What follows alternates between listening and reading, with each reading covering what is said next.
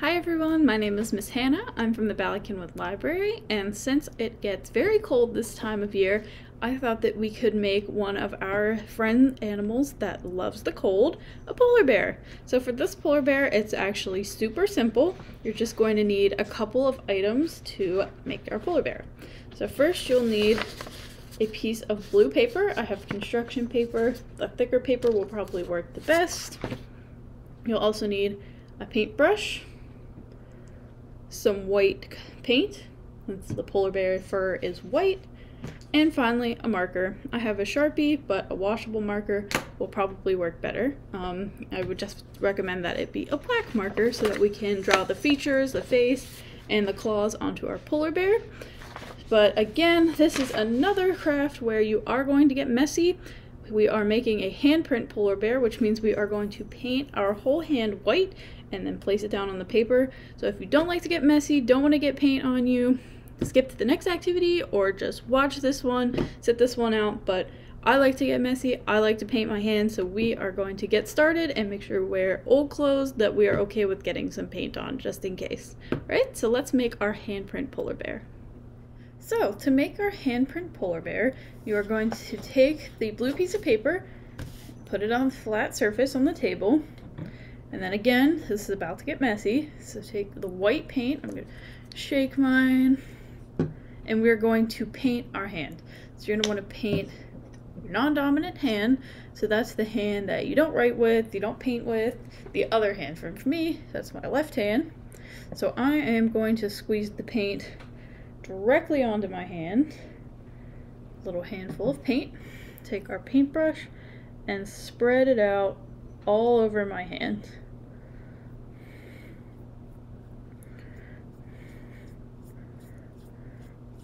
You kind of want to give a good amount of paint all over. You kind of want to work fast also, so that it doesn't start drying on your hand. Get kind of in between my fingers.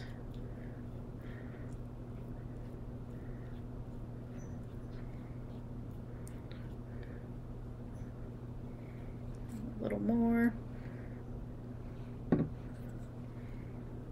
Around the back of your thumb. All over the palm of your hand.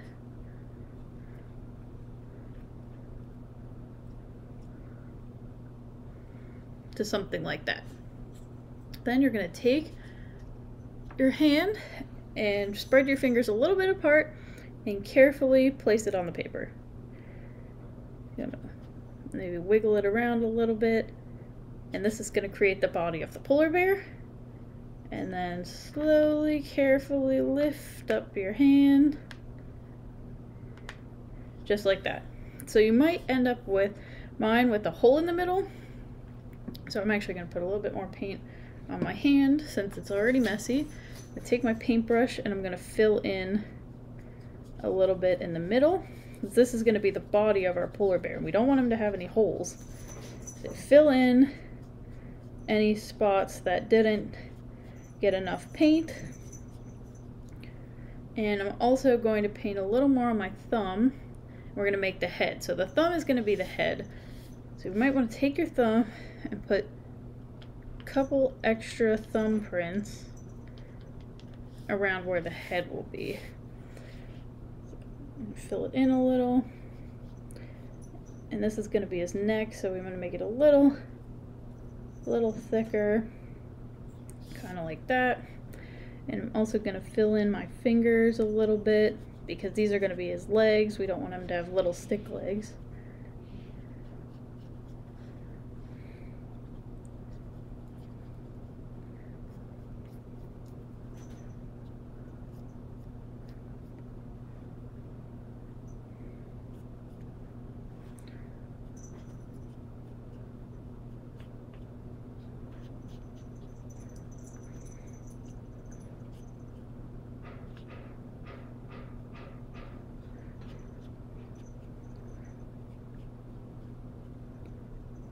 So once you fill it all in, it should look something like that, like a handprint with a little bit thicker on the end of the thumb for the polar bear's head.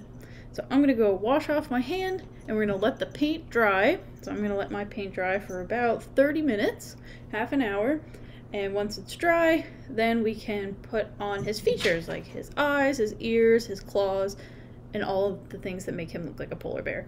So let's let our paint dry, and I'll see you back when it's ready to create his face. So after patiently waiting for about an hour, my handprint polar bear is now dry, so we can start making his face and his feet and his claws and all of the things that make him actually look like a polar bear and not just a handprint. So the first thing you're going to want to do is actually turn it upside down.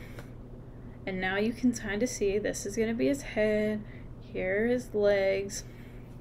So first I'm going to draw on his face. So up here where your thumb is, we're going to make his head. So I'm going to do 2 ears. I'm going to do a C shape for his ears. And then I'm going to do 2 eyes.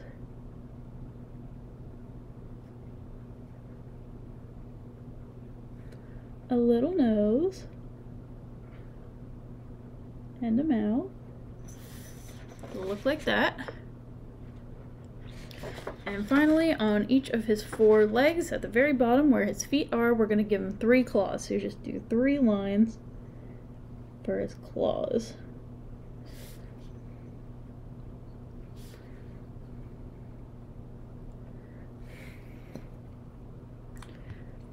He should look something like that.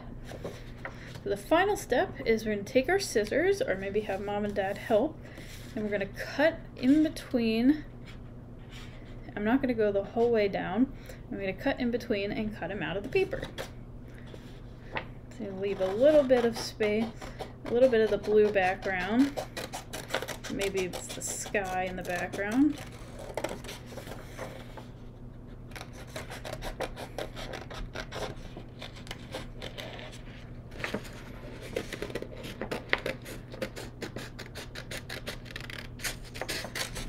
That extra piece.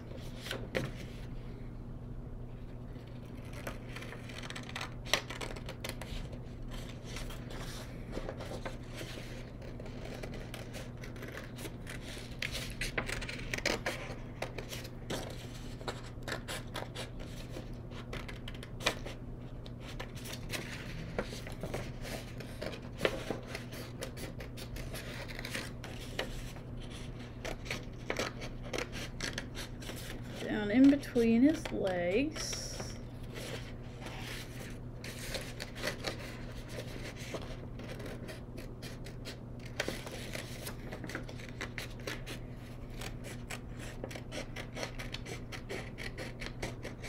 And around back. Like that. So once you're all finished making his features and his claws and his face, and cutting him out, should look something like this.